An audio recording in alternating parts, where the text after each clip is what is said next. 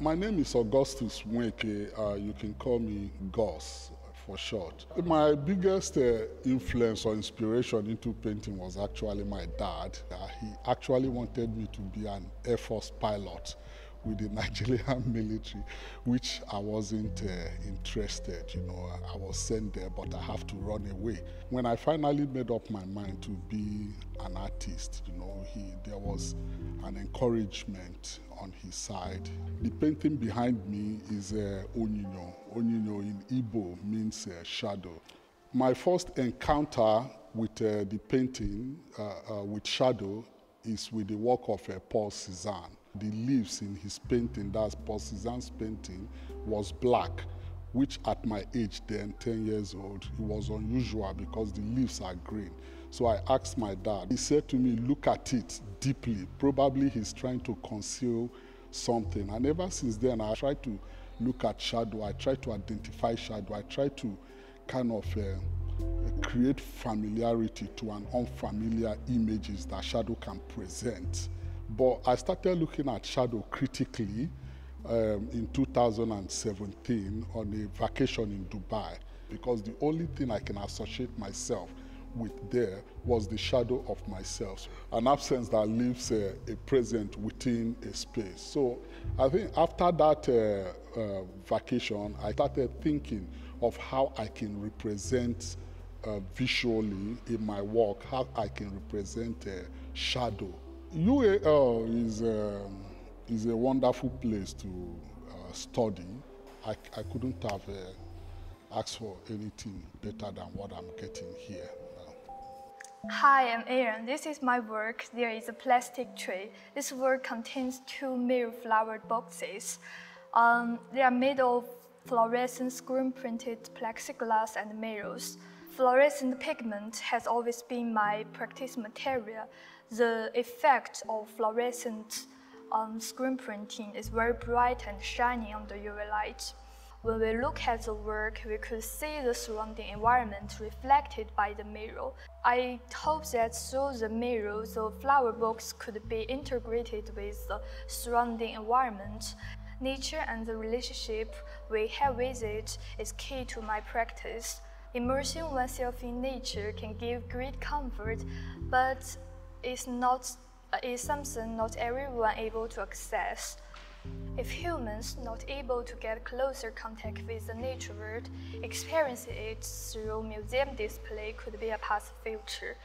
During MA study, I expand my practical skills related to printmaking, especially screen printing. I think the thing I enjoy most in the whole year is working in the printmaking workshops. The technicians helped me very professionally, which makes the process of making work get twice the result with half the effort.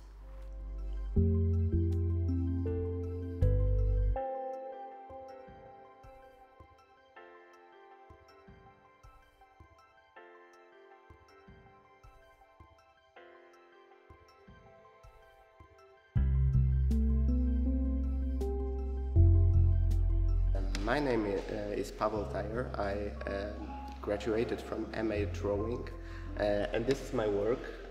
Who hasn't touched ground even once can never be in heaven.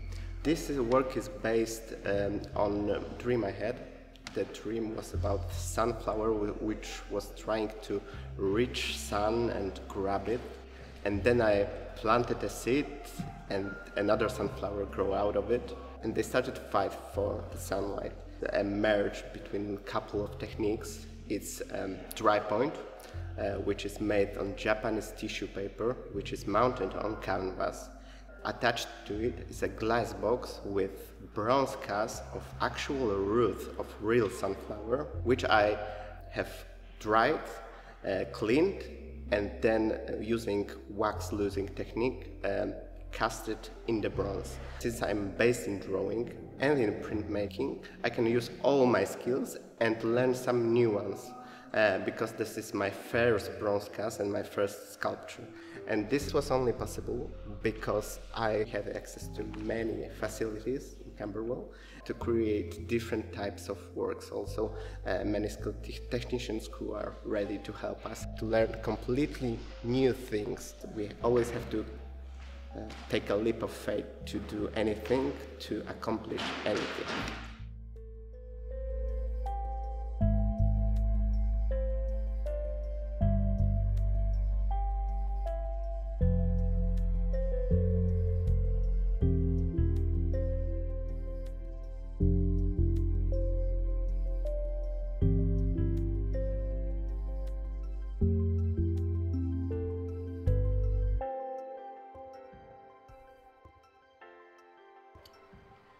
Hello, my name is Ishwari Ambavne. I'm at Camberwell College of Arts and my pathway is drawing. The name of my showcase is Plant Intelligence because my central theme for my research is biophilia, and I've been investigating why we have lost our connection with nature. Spending time with nature reduces cortisol levels, which dictate our productivity, creativity, our stress levels, our heart rate, and our general moods and well-being. I realized that my drawings have a very huge sculptural quality in them. So as a student, I've been working part-time at a warehouse and a restaurant, and everything that you see here is old menu cards, cartons, cereal boxes.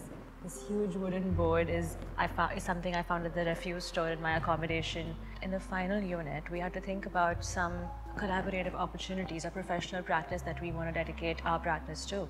I really want to group up with community builders, interior designers and architects who believe that biophilia is an effective it's an effective release to our stresses and the kind of lives we lead today, because they have the technical knowledge of a build space that I probably don't, but I will add the artistic and the humanistic value to the space that probably they don't.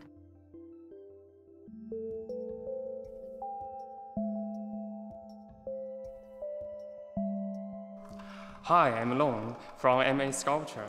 I'm really glad to introduce my work, Pavilion, in China, Japan, England, in many countries. Three elements is quite important for garden: mountain, water, and pavilion. Because mountain and water symbolize nature. So you can see it's still mesh. Looks a little bit like rock. Also, the whole drawing similar to the Chinese landscape painting. But the trees, all of the trees are from UK, from Orkney, because I also want to remind the local people about their culture and their nature. I really got a lot of great help and support from our tutor and the technician, giving me many precious memories also. Hi, I'm Shayan. I'm from Kolkata, India.